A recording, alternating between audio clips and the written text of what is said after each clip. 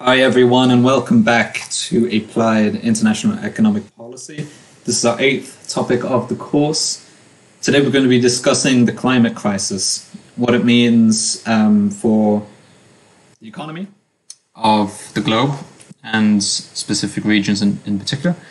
Of course, so far in this course we have taken the economy as some sort of system distinct and removed from the environment, which is a massive simplification, which, especially when we look at this issue, which is one of the most pressing of our time, does us no favors whatsoever. So now we have to take a step back and consider the relation or the embeddedness of the environment, of the economy in the environment. That's what we're going to do today. So the structure of this lecture is as follows. We'll begin with some data on the climate crisis, and then we'll move on to why there has been a failure to effectively do anything about climate change for decades now. We'll then look at some of the effects of the climate crisis, especially first without any government intervention. And then in the fourth and final section, we'll think about, well, what can we do from a policy perspective to effectively combat climate change? Okay, so let's start with that data. Here we have the average temperature around the world from 1850 to today, where we have the anomaly expressed as a difference from, let's say, now until, well, from the average between 1961 to now, or whatever year you're looking at.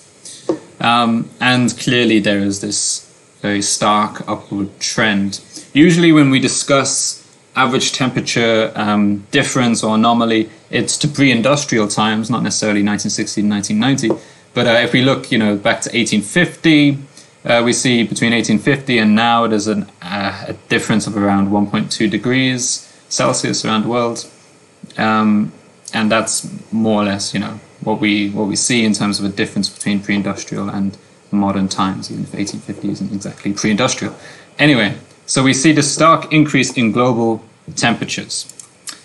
At the same time, of course, the leading, the explanation for this is that CO2 emissions have greatly increased in recent centuries. And what we see here is measures of the atmospheric CO2 concentration around the world from, for most of history here, actually, because we're going 500 years before the Common Era. And we see around, the Industrial Revolution, that massive uptick in CO2. So, clearly we see the correlation before even going into any of the theory as to why. If we look at this over a greater time scale, an epic time scale, if you like, we see how anomalous, how bizarre in some sense, this uptake in CO2 is, and clearly is strongly related to, is caused by the sort of industrial revolution and the organization of economic production since essentially the dawn of the Industrial Revolution. So far we've focused on CO2. Of course, there are other greenhouse gases that are just as dangerous, if not more so. In fact, for example, here we have sulfur hexafluoride, which has 23,500 times the global warming potential of CO2. Yeah, so they're all in relative scale here. So that means over the scale of 100 years, we could expect the warming effect on the globe of sulfur hexafluoride to be, much, much greater than the same amounts of carbon dioxide. So clearly, it's not all about carbon dioxide. In fact, some of these are much more dangerous. We have methane here as well, which of course is related to our, keeping and rearing of animals. So the question is, why the focus on CO2 if it's not necessarily the most potentially dangerous of them all? Well, of course, it's because it's the most prevalent here we have data for the US for 2018, but we see a similar sort of breakdown in other countries. And carbon dioxide is by far, the greatest, the greenhouse gas in greatest quantity in the atmosphere as it stands. So, when it comes to explaining why the climate crisis is happening, why the climate change is occurring, we have the natural factors and the human-caused or anthropogenic factors. And here I found is quite neat. This is from the website carbonbrief.org, who have some great explainers on the topic. And what we see here is the various factors and how they contribute in a simple model. Some models are much more complicated than this. But in this simple model, you see the various ways in which the different factors influence changes in the global temperature. So we have what are called the forcings on the temperature. So greenhouse gases clearly have a strong positive effect. And aerosols, on the other hand, have a negative effect.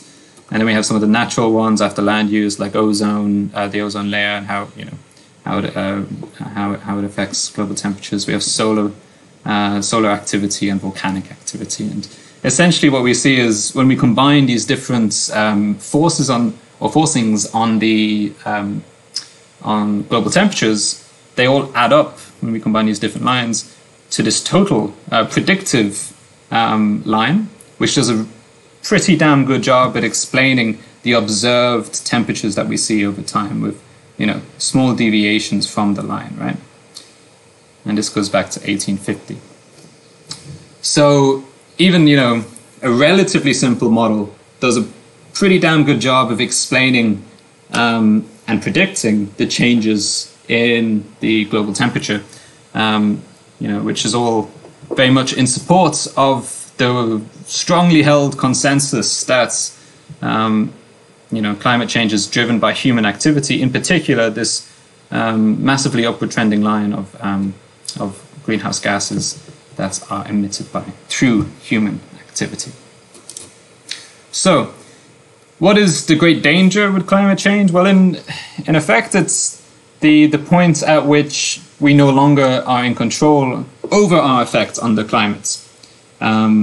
So this is, in some sense, a kind of point of no return. After you trigger enough of these feedback effects, you no longer can influence the direction in which the change in temperature of the Earth goes, right? And I'm sure many of you will, be well versed in this sort of theory from school. And in case you're not, let's just briefly go over some of it. So the idea is simply that from agriculture, and our efforts to cut down so many of the world's forests and so on, and with our use of fossil fuels, we create these greenhouse gases, which leads to the acidification of the ocean, but in particular for our purposes leads to global warming and climate change. Now, this will have immediate effects on the environment, and one of those effects will be to reduce the cover of snow and ice, and that snow and ice would otherwise function to reflect sunlight coming in to the Earth back out into space, and with less of that reflective surface, we would expect the Earth to warm up even further. Another feedback effect is, how water evaporates, and so we have more of that vapor in the atmosphere. And in fact, when the permafrost, say in Russia and the Arctic Circle melts, then it releases all the methane that had been trapped underneath that permafrost for over long time periods. And with each feedback effect, it only serves to increase the amount of greenhouse gas in the atmosphere, further driving global warming. Even, we don't have it here, but with Australia, at the beginning of the year, we had those terrible forest fires, and these wildfires are occurring, of course, much more frequently, leading to the release of more CO2. Again, a different kind of feedback mechanism back to back to the total quantity of greenhouse gases driving global warming. So that is the sort of most dangerous possibility with climate change, is that at a certain point we hit too many of these feedback triggers, and it just leads to this runaway feedback mechanism where the Earth warms up and there's nothing we can even do about it anymore. Of course, this will destroy our environments. We're already destroying it. It will only further lead to the retreat of glaciers and destruction of animals' habitats and depletion of corals and so on. But we will also be shooting ourselves in the foot, of course, because we'll be forcing people to migrate away from their homes and their homelands. We'll be flooding our own cities and farmlands and leading to increased number of crop failures and famines and so on. So this is the root of the problem, if you like. Simplified as much as I can, I guess. So how much time do we have before we enter this runaway feedback mechanism sort of stage? Various studies have tried to quantify how much of a carbon budget we have left. How much carbon can we, or CO2 can we emit, or CO2 equivalent, can we emit into the atmosphere and still, not trigger this runaway climate change mechanism. And the various studies that are summarized again on the Carbon Brief website that look at the remaining carbon budget we would have for a chance of a 66% chance of not inducing a 1.5 degrees Celsius warming, which is kind of broadly considered to lead to this hothouse runaway climate change scenario. Well, the various studies, of course, there's some disagreement depending on exactly what model you use and so on. But let's say, just very broadly, for our purposes, there's some average around 500 gigatons of CO2 left that we can use in a sort of business as usual scenario before we trigger this runaway climate change scenario. Now, how much is 500 gigatons of CO2? Well, it's about 10 years of our current business as usual approach to running the global economy. Yeah. So given that most of these studies were conducted around, it seems, 2018, that would mean we've got until 2028 before we tip the world over. We go past one of these tipping points and it's all a bit too late. So the urgency is really emphasized by a lot of these studies and the science on the matter. What has the policy response been? Well, we have different scenarios that are mapped out here. So this is from the Climate Action Tracker, but the graph is from Our World in Data, which is, of course, one of the sites I use most, especially in this presentation, actually, because they have some great data on the matter of climate change and the climate crisis. So with no climate policies, of course, we expect a continuation of the historic trend, perhaps a worsening of the historic trend because of those feedback mechanisms and so on. Under the current policies, we're looking at an increase in temperature of 3.1 to 3.7. Now, this is around a doubling of what scientists typically tend to agree is, the limit to how much global warming we can allow before this runaway scenario. Under the pledges that governments around the world have put forward, according to the Climate Action Tracker, we could expect somewhere in the range of 2.6 to 3.2. But the safe, or the pathways considered largely safe, are just still so far off. So despite being years, not decades, but years away from a fairly catastrophic potential future, we are still quite a ways off. Not even under our current policies in action, but our current pledges, which of course may be reneged on. So there's a lot of policy still to be enacted and a lot more work to be done. Which leads to the question, given the costs associated with climate change and the, quite frankly, catastrophic potential of the climate crisis, why have we dithered and delayed? It's not as if we only found out about this yesterday. In fact, it goes back decades and decades, as we will see. So why have policymakers failed to address this matter. So here we're going to look at some of the political economy aspects, and here we really take into consideration the motives of politicians, but also the power of different actors in the economy. So often when it comes to these negotiations around, in the UN, we have the arguments, well, who is emitting the most CO2? And so typically America will say, well, China's emitting so much CO2, or, here we have evidence of that currently China is the biggest emitter in terms of CO2 around the world. 27% of all global emissions come from China alone. So, the US and related economies, policymakers can argue, okay, well, it's up to China to put in place the most, let's say, finance for any climate change action that is necessary. But of course, that's already a ridiculous simplification, given the size of China in terms of its population.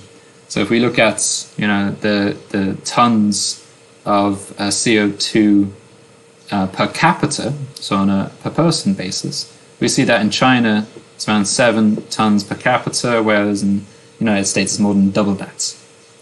Or let's say Australia, it's also extremely high, and Canada. Europe isn't exactly a saint either, Germany in particular, compared to even China is doing better on a per capita basis. So exactly how we measure the burden that each country has put on the environment really shifts the idea of who is responsible. And that can really affect negotiations on the international stage between how much each country should put into climate change action. And it delayed a lot of the action for many years. Of course, we can also look historically, as we should, because it's these greenhouse gases can stay in the atmosphere sometimes for thousands of years, depending on the exact greenhouse gas. So, it's not just about who's emitting most today.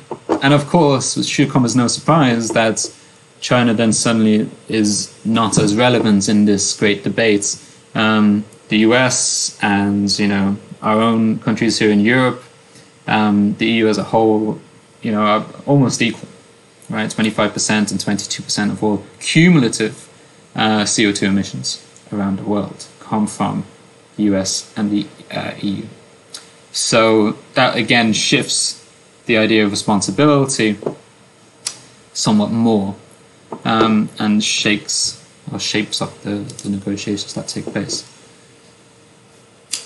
Part of the tragedy, if you like, is that the effects of climate change are most likely to be felt most by the poor, who live, perhaps already in vulnerable parts of the economy, who are more reliant on the agriculture that is so dependent on the weather, or on fish, which are perhaps in depleting numbers and so on. And here we just kind of see the addition to cumulative greenhouse gases based on the income group. So here we would largely have the OECD, and here we might have some other European economies and maybe some emerging economies here, very roughly speaking.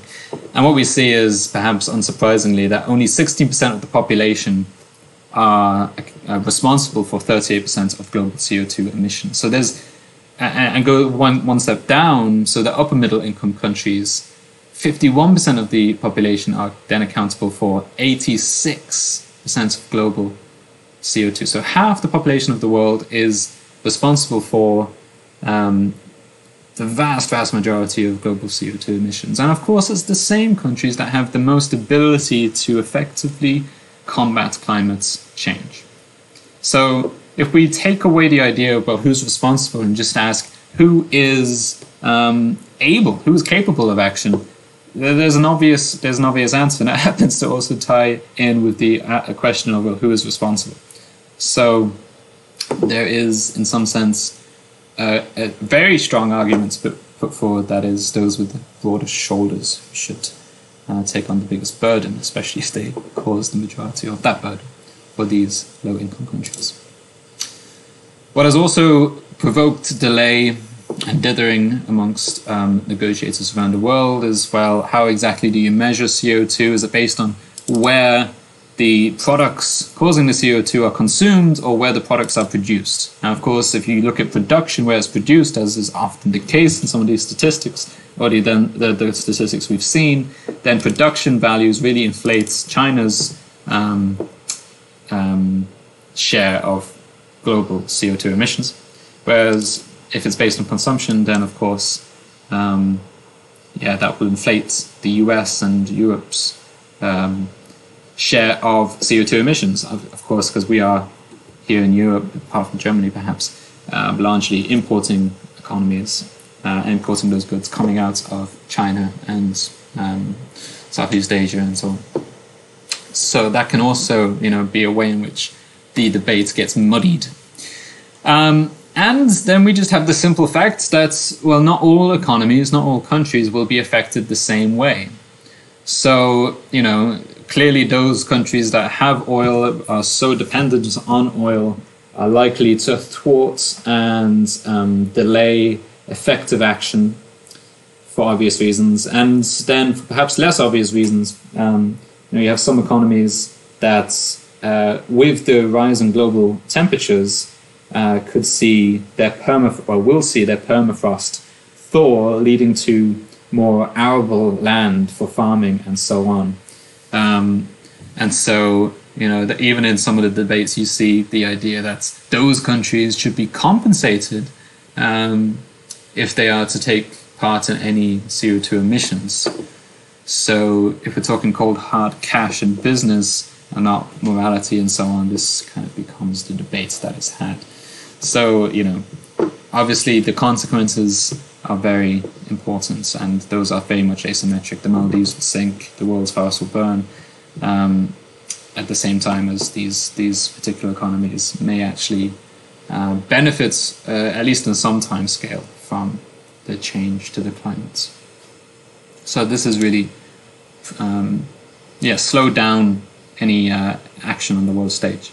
Moreover, of course, those corporations most involved with fossil fuels and the expulsion of carbon into the atmosphere have spent much of their resources ensuring or trying to ensure that no effective action comes into place. So that really is the political economy aspect here. With the accumulation of wealth comes the accumulation of power. And how is power exercised?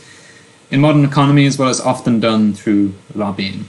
And even in what year is this? I think 2019, we still see, even with the public relations pledges from these economies that they are, investing in renewable technologies and so on, there's still a certain amount, quite a higher amount, spent on lobbying governments to ensure that oil and gas and coal remain relevant and the basis of our modern economies. More than lobbying, there is the simple fact that some of these corporations in particular engage directly with the public opinion, in sowing disinformation. A particularly interesting case in this regard is from ExxonMobil, one of the world's largest oil corporations. Unfortunately, it's not so easy to see, but essentially what we have here on the left-hand side over here are internal documents from Exxon, from scientific advisors dating back to the 1970s, that show that Exxon was very much aware of the fact that they oil and gas were and CO2 emissions were responsible for an increase in warming. To quote, "It is distinctly possible that the scenario analyzed here will later produce efforts which will indeed be catastrophic, in parentheses, at least for a substantial fraction of the Earth's population." So this was 1981, where this memo was passed on to senior management from scientific advisors.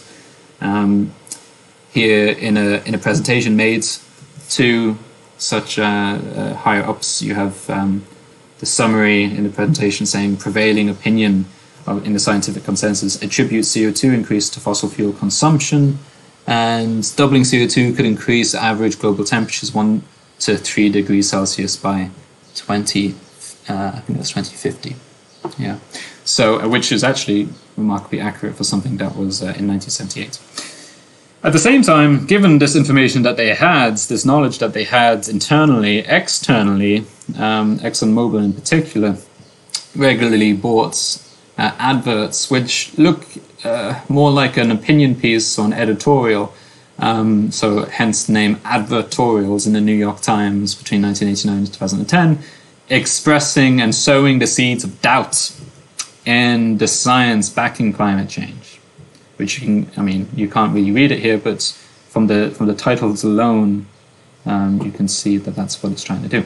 The graph here is basically showing the average sea temperatures in a particular region and trying to say that, the Earth isn't actually warming up, or at least it's not fully settled and so on. And just to pull some quotes from those advertorials in particular, a 1997 ad says, "Let's face it, the science of climate change is too uncertain to mandate a plan of action that could plunge economies into turmoil."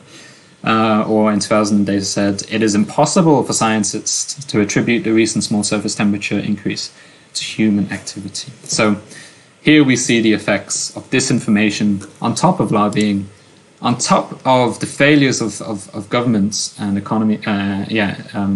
countries to come together on the international stage to share the responsibility rather than finger point and so on, which has led to a remarkable lack of concerted action over the decades since it was first known that higher levels of CO2 lead to higher temperatures. Okay, so that's where we're at now. There has been a greater, of course, acceptance of climate change and the drivers of climate change in the public opinion in recent times. So there is more action taking place in some sense. What we're going to do in the next parts of this video lecture is look at the effects of the climate crisis, and then talk a little bit about what still needs to be done. So I'll pause it here, and then we'll continue in the next video with those topics. All right, see you in the next video.